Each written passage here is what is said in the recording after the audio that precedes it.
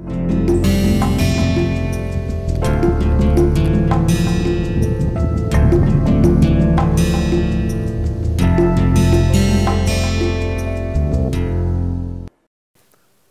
us start this lecture with a thought process from Mahatma Gandhi. According to him, to forget how to dig the earth and tend the soil is to forget ourselves. It is really aptly said by him that it is important for us to cultivate or do farming ourselves for our own food. And we have seen in the last lecture that how the modern farming has spoiled not only the food, but also the environment and our own health, and also the health of not only the animals, also the other plants. And it is having a very bigger ramification on the entire ecosystems. So, therefore, it is important for us to look at like the how to overcome the problems with the modern agriculture practices, because we are in deep trouble. So far the food is concerned, so far our life is concerned, so far the whole entire ecosystem is concerned, because of using the chemical fertilizers and also the modern way of cultivations, and we have created unemployment, right, and lot of air pollution, water pollution, and then soil pollution, what not. Now, what are the solution then? How to go about it? Any idea? Because if we will not use the chemicals, chemical fertilizers, pesticide, insecticides, then what will happen? Our production will be going down, and at the same time if we will be using more, then we are spoiling the soil, we are aggravating the problem. So, what are the solution then? So, if you look at, for that reason we need to go back to the ancient agricultural technology with a modern outlook. It is not that we will just copy and paste what our ancestor did and we sustained for years together. We need to also do research on that and find out the ethos behind it and adopt it in the modern time. Therefore, it is important to look at the ancient way of farming. So, if you for that let us look at agriculture is as old as our civilization, and you might be knowing the legendary figure in our Puranic time is Krishna. All of you know? So, Krishna name itself comes from a root word known as Kri, Krisati iti Krishna.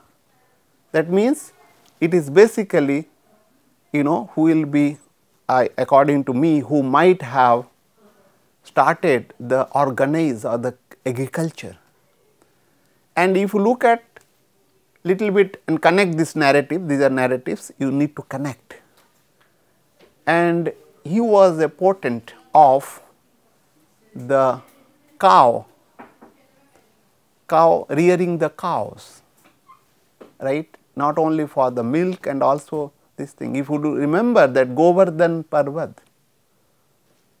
you remember that story, Govardhan Parvat, that where he was having a fight with the Indra. Indra means the person will be giving the rains, right. That means the irrigation system he must have started.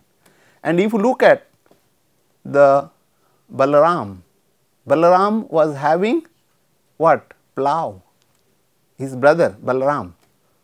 So, you need to connect and see, unless we look at from that narratives in the perspective, we will not get it. So, if you connect all those things, you will find, look, it might be from that period, improvised agriculture might have come up, using the cow dung for the as a manure and the irrigation system, plow and other things. You need to connect it. I am sure that most of you may not have these ideas connecting together, looking different way than the what traditional going on.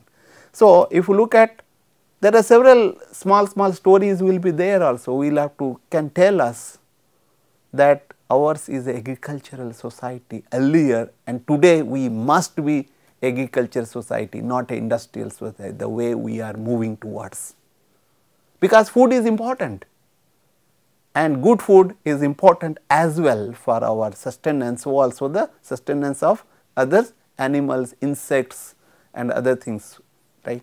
So, agriculture has been primary productive activity in India, because that is the primary wealth. The rest of the things are secondary wealth, but we are giving more importance on the secondary wealth, which is not the right thing. And evidence from the very early time, you can get in particularly Mesolithic time, late Stone Age phase around 8000 BC. BC means before Common Era, right. And it is more than that it will be, but this is the accepted fact that we are having. There are, if you look at these pictures, these are all basically paddies being taken, and then you look at, there is one instrument here this person is holding, right, this instrument, and what is that? Can anybody tell me? This one, this portion, right? What is that? This is an instrument for cutting. Okay. So, similarly, if you look at there is another instrument here, right, which is there, and there is another instrument, we will be talking about technology, this is another instrument here. Could you see that? This is another instrument, there is another instrument here. What are those things? These are all earlier days people will be having, right. So, we need to look at that, and let us see the major aspects of the farming. And if you recall from the history that most of the civilizations across the globe is basically started where? Wherever water is there, river, basin, So, you can think of there is a river here, right. These are river, you can see this is a boat, and then there is a in between some place where there is a some trees, and water is important for your cultivation. So, therefore, water is there means how to take this water, this is your a mechanism by which you can take very easily, because this is a lever mechanism, right. It can ease your work input. Am I right? Are you not getting? This is this place, it will be going up, down and then up in that way, and then you will put this water here, water will come over, and then these are all valves. These are all valves or the gate valves, right.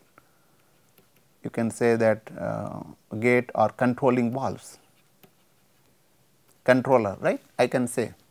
And then water can come over here, and beside this, of course, you can take some material also by hand, maybe some manure, some things, and you will have to also use a plow for cultivations, and there is a, you can carry some, collect this material, this is the sowing, I mean like if you look at the processes involved in that. And agriculture, if you look at, as I mentioned earlier, that we will be using a lot of tools for carrying out the farming work. And of course, the plow is one important tool, as I told. So, for our narrative goes, it is the Balaram who might have invented the hull, because he is known as Haldar. Hull means plow, right. The person who is carrying we can call Haldar, धारण करता है तो उसको हलदर कहते हैं. Balaram, don't you know that Balaram was having a ayud means weapon as a hull, right. So, plowing is this thing, and when you talk about plantation, the soil is important, so also the seeds, and then it will be also sowing, and then sowing methodologies, we will be discussing about that. Transplantations is very important, and let me ask you a question, what do you understand by the transplantation? And similarly, when you talk about all this process, then we need to also improve the soil by using the manure and fertilizer. So, question arises, what are the differences between manure and fertilizer? That question might be coming to your mind, right? And we will be using pesticides, insecticides and other things also, because always pest will be there. Even in ancient time pest will be there, insect might be there, but today insects are too many because of imbalance in the nature, but at that time it might be there also in ancient time. So, agriculture tools, let us look at some of them, like digging stick, right. So, if you go to the history, you will find we are having evidence of digging stick, right, from let us say Mehergarh, now in Baluchistan, earlier it was in a part of India, like Chirand in Bihar, right, if you look at, and Ahar in Rajasthan and Nevesa in Ahmednagar since Stone Age, right. I have already discussed Stone Age is a long time before your Indus Valley civilization, right. And this stick consist of pointed sticks with a sharp edge. For example, if you look at, this is a sharp edge, this one side, this is a sharp edge, right, isn't it? This is a sharp edge. And there might be another, this is a two side, there might be another one here also, there might be various kinds, one can get it, so that it will be easier for to dig. And this is known as a digging stick, and in Sanskrit, in Vedic literature it is known as the avri, right. And if you look at this avri is about 1 cubic feet long. 1 cubic means basically 45 centimeter, around that. And distance from the elbow to the finger, if you look at elbow here and to the finger, average depend upon the height of the person, but in Indian system you can look at, it will be around 45 centimeter. It can be also 40, that on an average, that is a thing. And this is also people use, there is another instrument what is being used, like here if you look at, this is a stick kind of things, and it is having a crossbar, right. This is your crossbar. It can be made of stone, but what evidence we got is basically wood. Maybe people might have used stone and then might have use the wood later on, or vice versa. I think Stone Age, if you look at modern way of looking, people say Stone Age first and then later on, but my feeling is that maybe first is the wood or then maybe, I do not know, that is the controversy, but let us say that there is evidence for that. And earlier plows were digging stick decorated with handles, like for example here these are handles, this is your handles. And plow we will see, this is the primitive way of plowing, and handles for pushing and pulling the things. And this thing can be used both for the leveling of the land and also for digging the holes, right. Suppose I want to put something, I will have to dig. So, this is a simple tool what people might have used earlier time. And there is another things which is known as hoe, and in local language in Hindi we still calling it as a khurpi, right. And khurpi, if you look at, there are several kinds. Of course, this can I call it as a khurpi, this one, this instrument, if you look at, what is the purpose? That is we call it as a sickle, right. And this, what purpose it will be used? Can I till it with this? I can, right, but it will be not that easy, right. And it is used for cutting the paddies or sowing, for particularly sowing or weeding, right. Weeding, you will have to remove some unwanted plants, whatever will be coming out. and tilling, of course, it will be little difficult, but there is another one I was thinking to bring and show you, because in my garden this is having, this is basically known as khurpi in UP, this one, right, even at this moment this is your khurpi, and this is made of iron, or you call it steel, right. This will be which steel? Mild steel, right. This will be made of mild steel, and it is having a sharp edge. This edge is sharp edge, right. And it can be used, I have used myself with this, and this is having an angle. I just and there is a like this it will be, and then there is a end here, and then you put little, it will act like a lever, right, with less force, and this design well. I have done myself, I have used it. It is quite interesting, very simple tool which you can use in your garden. Even somebody claims that you can also what you call handle the small little medium sized land also for cultivation, right.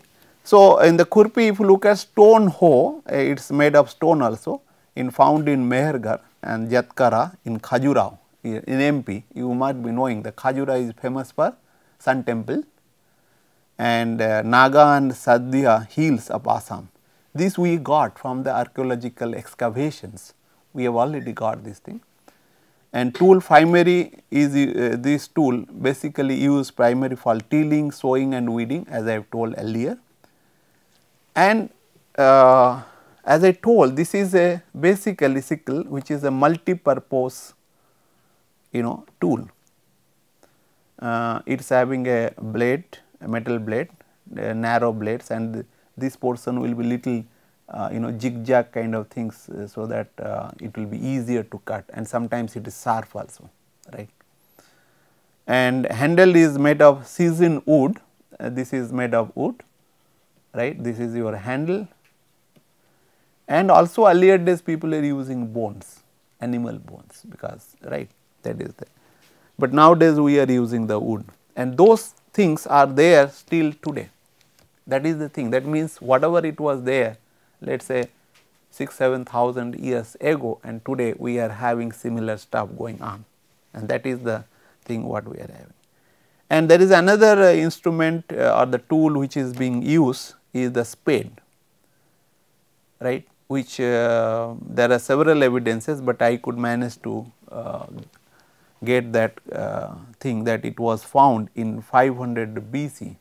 BC means before Common Era, I think 2005 years or back, around 2005 years back from now, in Ujjain, right. And this tool is basically primary for digging. Do you know the shape of this spade? What do you call in Hindi this spade? Any idea? This is known as kodal, right.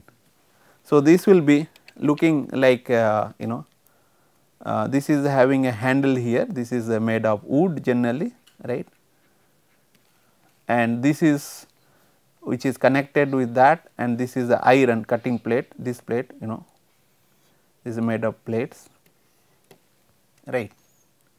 You might have seen this thing, right. So, this steel is being used and comprised of a blade and kind of things, and there are several varieties. I will show you another of them which is little modern, maybe it is having the same piece here, this is your sharp, and this is having a kind of a rod which is having a sharp here, that hole. So, this will be when I will use this lower portion, when I will use upper portion. If I say this is lower one or one sided on this example, where I will be using and when I will be using. See, if the soil is very hard, naturally I will have to use this one. Are you getting? This is for hard soil. And once you do, I want to take from one place to another, it is easy. If it is a soft soil, or muddy soil, like what you call, not muddy, like what you are having, you already being rained and it is become soft. So, this can be used for soft soil. It is easy, and also with the help of this portion, right, this blade, you can carry the material from one place to another, you can throw, right, but with the help of this portion you cannot. So, you can look at, it is a very good design one can think of, right. You are doing two things with the same tool. And ploughing is, if you look at, the ploughing is a very important one, right, because we will have to plough the land before cultivation and even after cultivations kind of things. So, it is very important, as I told, this plough, which was basically according to our narrative, Indian narratives, it was made of, designed by the Balaram, we call him Haldar. So, this plough is being joined with this connected, this is your plough, right, and it will be having a pole which will be connected to this bale or the what you call the ox, two oxens, and then it will be tilling the soil or the land. And when you do that, you will get something like a ridge here, and this is like a furrow, right. There will be a deep drench, you can say, like a trench, and this is a ridge, and it will be helpful. Why you will do this ploughing? That is the question, what might be coming to your mind. Is it not that I will take the seed and throw, and then it will be germinated and it will be done, and why should I do that? Are you getting this question, right? So, we will be answering this question if you do not know, but think about it later on. And if you look at this furor, what we call in Satapatha Brahmana, like that is from the Veda, right, they consider this furrow is like the womb in which seed are to be sown, right. Like in a womb we will have to put a seed for the thing, similarly they consider that. In the Vedic era, people were having understanding what really it is having, right. Of course, they have written in a very little cryptic way, and that is another evidence. If you look at the Milinda Pano, that is a dialogue between the king Menandar and the Buddhist monk Nagasena around 100 BC, and who emphasize the importance and the requirements for a successful crop, that is basically well ploughed land is essential for successful crop, right. For getting a bumper crop, you need to plough it. That means plough is important. That dialogue is there, and how to do and what are the things. So, there is also Sambharta in Panini. Panini, like who was given the grammar, which is very scientific. Of course, there are several grammar book, but Panini grammar book is known as Ashtadhyayi. That means Ashtadhyayi is written by Panini. He has compiled lot of things, and he has used this term, which provides basically ploughing to be done one end to another. That means, if there is a land, you will go from one end to another, and twice, and second time in the reverse direction, that will go this way and you will come this way, right. Then only it will be the right one. So, what I am trying to do is basically I am giving evidence that look, it is as old as our civilization that ploughing is going on. And there is another book which is known as Krisi Parasar. Even I think 50 years back people were using it religiously. Unfortunately, nowadays nobody knows about this book, right.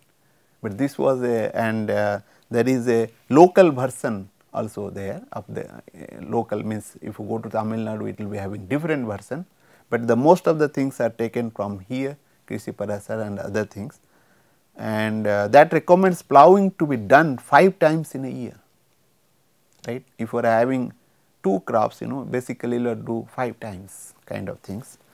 And it is believed that fast plowing gives wealth, and the third, the desired object what you want, and fifth will give you the rich harvest, which is important, right. So, that is why plowing plays a very important role for that, but very important thing, but plowing, what is being prescribed, that that plowing must be restricted to sama, means 14 angulas, 10 inches around. It should be less than that. And why it is so? Why not more the way the tractor does? If you use a tractor and its machineries for plowing, right, land, tilling the land, then it will be going very deep. Why can't we do the deep? Is it this is old one, therefore he will be that their tenants will be not right, am I right? Actually it is not. That means the modern way of tilling is not right. You should not spoil the topsoil. When you do plowing, what is happening? The topsoil will be entering into the next layer of soil, and topsoil is very important for the cultivation, right. And our ancestors were aware, and they have also given the prescription that you should not go beyond the 10 inches around. In modern, they are talking about angulas, right. So, that is the thing. Whereas the modern people were not aware till recently, when there is a lot of problem, people are finding out why we should not use tractors and then other instruments, plowing instruments devised by the modern people, and we are now seeing that look, they were knowing, where in your long time back, our ancestors. So, that is very important, but why I did not tell you, okay, I am leaving that for you to think and explore, but as I go along we will discuss. As to the Jataka story, man's prosperity depends on the number of plows being possessed by him, right. That means more the plow will be, that means more the land he can manage to till, right. That is the thing one can think of. That means prosperity will be. Prosperity in getting the food, producing the food, not in getting the other things, secondary things, because the farming or the crop, farming or the food is the first primary wealth, kind of thing. So, that was being emphasized. That is why our culture, whenever we think ours is basically agricultural based country, that is the reason. And let me just show you that how this is going on plow. Of course, you can look at these videos and see that. Can you see that this is having a bale, and then this is a one kind of a plow which is there, and it is looks to be he is not doing anything very nicely is doing, and he is making this furrow and ridges, right. If you look at, let me again, like this is making furrow and ridges kind of thing very easily. Of course, let me tell you, it is not the the soil or the land, it is already done earlier, therefore, it looks to be very easy, okay. You do not think that is that easy and he is just not doing anything, just holding and then going very easily, right. But it is being already plowed and he is doing second times. So, therefore, it is looks to be easier, and we will be looking at also some parts of that. And let us look at the plow, means how does it look, and the plow you can get in a terracotta, and the sculptures we got it. I mean, like this is the terracotta plow which is made of mud. Are you getting? This terracotta is made of mud, and this mud is being baked, right. This is basically baked mud, made of baked mud, and we got this evidence from Banwali in Haryana, right, in the place, and which is quite old. And Vedic term for plow is Langala, or some people call it also Sira, but there are two things word being used in Vedas. One is Langala. Langala is meant for plowing or breaking the ground, but Sira is sowing the kind of sowing plow, you can say. Like suppose I want to have, put the seed, and then you will do something so that you will put the seed very easily, right. And Rigveda, in Rigveda, according to Rigveda, the plow is made of wood with smoothened handle and sharp pointed share, right. So, you might be thinking, what is this? This, if you look at, there is a handle here, right. This is your handle, and this is a plow, right, and this is of course the pictorial. Let me show you another pictures. This is basically a figure which is indicating plowing is being done. So, this is the thing is your handle or the grip, right. This one will be grip or a handle, you can call, and this is your say body, right, and this would be pointed. In Vedic era, the wood was being used. This would be sharp enough to pierce into the ground or the soil. And Atharvaveda refers to plowing drawn by 6 to 8 oxen. This is really very of course difficult to digest, because what we are using may be 2 oxen or the 4 oxen. I have not seen 6 to 8 in my lifetime. Of course, I am not exposed to the rural environment, and most of you might not have seen. Nowadays tractors are being used, and this is of course he is saying for hard soil, that means more force is required, right, that might be the reason. And Rigveda passage refers to use of horses for plowing, and that is a very different thing, because Rigvedic the Vedic people were very fond of horses. So, and at that time they were using for plowing. Okay. So, the oxen should be coaxed gently, not to be treated harshly. Today you might be finding that people are very cruel to the animal, and they might be earlier also. That is why they are being asked not to be cruel to them, but to take care of them and gently or coax, so that they will do the work for you. So, and there are various kinds of plow you can design, you can think of. This is one kind of plow, and there is another kind of plow. If you look at, this is your handle. Okay. Similarly, this is another kind of plow, and this is another kind of various design you can get across the country, but unfortunately nowadays it is very difficult to get plow, because most of people nowadays using the tractors and the tillers, for the tilling the land. And let us say that, as I told, that Vedic era people were using the wood as a plowshare, right. And when did iron plowshare replace the wooden one, that we will see. In pre-Harappan period, something 4000 to 3000 BC, axe made of copper was used for agriculture work, right, and that is being being discussed, and whether it is how did they arrive at that, this is one question is coming to my mind, But however, there are several axes I have shown you, and here you can just have a look at it. And during Harappan time, wood and stone plough were excavated, were also found, right. And out of which the agriculture instrument, or the tools, if you look at, the 19.2 instrument made of copper. Iron, was not really being used in Harappan period. Till now people are not having that evidence. And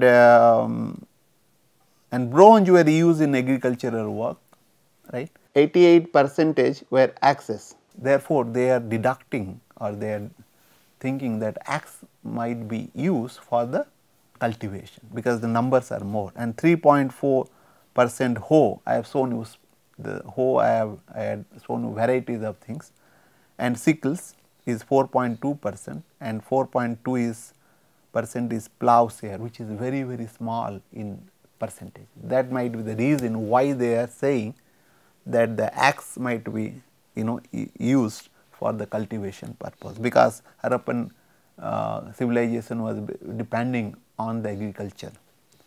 And 5 types of axis, it can be flat, it can be shoulder, splayed or narrow splayed or long narrow.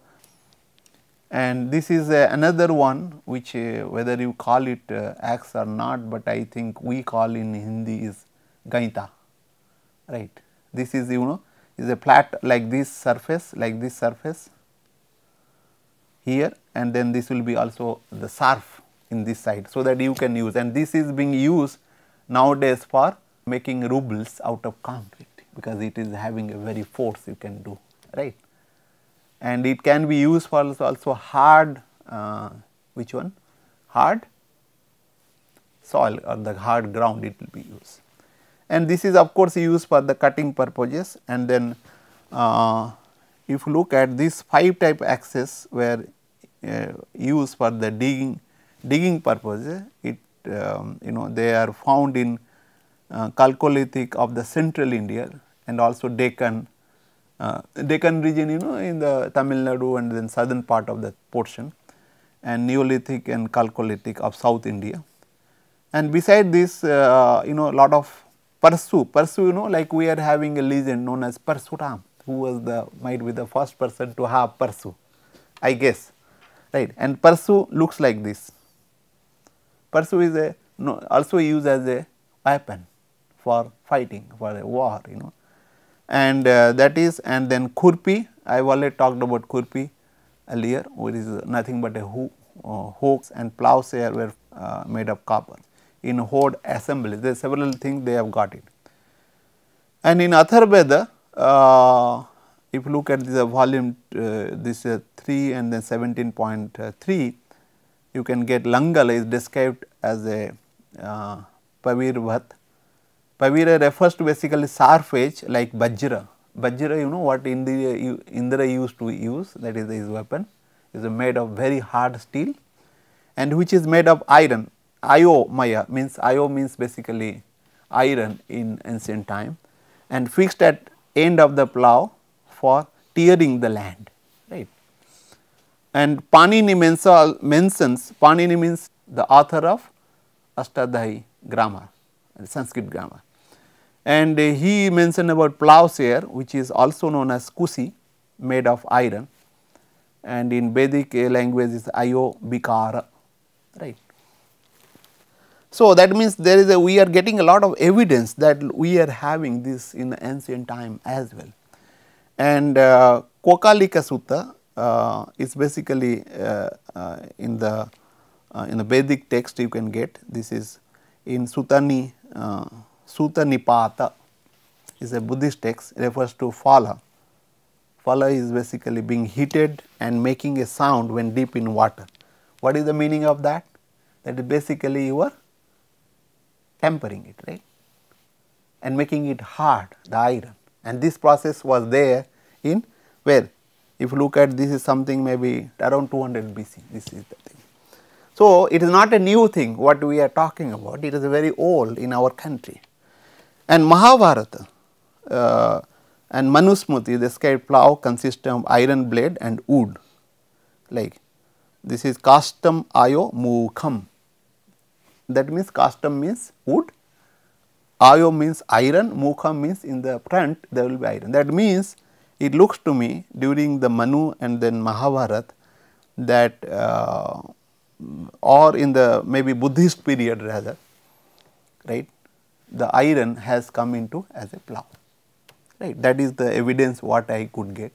Of course, it is a debatable thing, but however, if you get something more you can tell me, right, so that we can have a discussion to find out. And it is being accepted iron plough was used around something 1000 to 800 BC, of course, little bit before the Buddha, even Buddha is 575 BC. So, 408% of agriculture assemblies made of contains hew, sickle, pursue, plowshare from Jakhera region in Himachal Pradesh, because people excavated and they are getting this kind of tools for the agriculture. So, with this I will stop over here, and then we can see that what are the various components of the what you call plow, and then from where we will get the evidence that okay, how to design a plow. Because if today you will go to the farmer, he will say, oh, I do not know, I just do whatever earlier people, but we are having a design.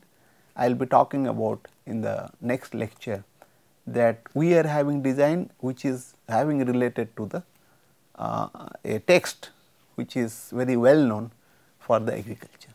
So, with this I will stop over. We will again discuss about it and look at also various aspects of farming and what we need to do. Thank you very much.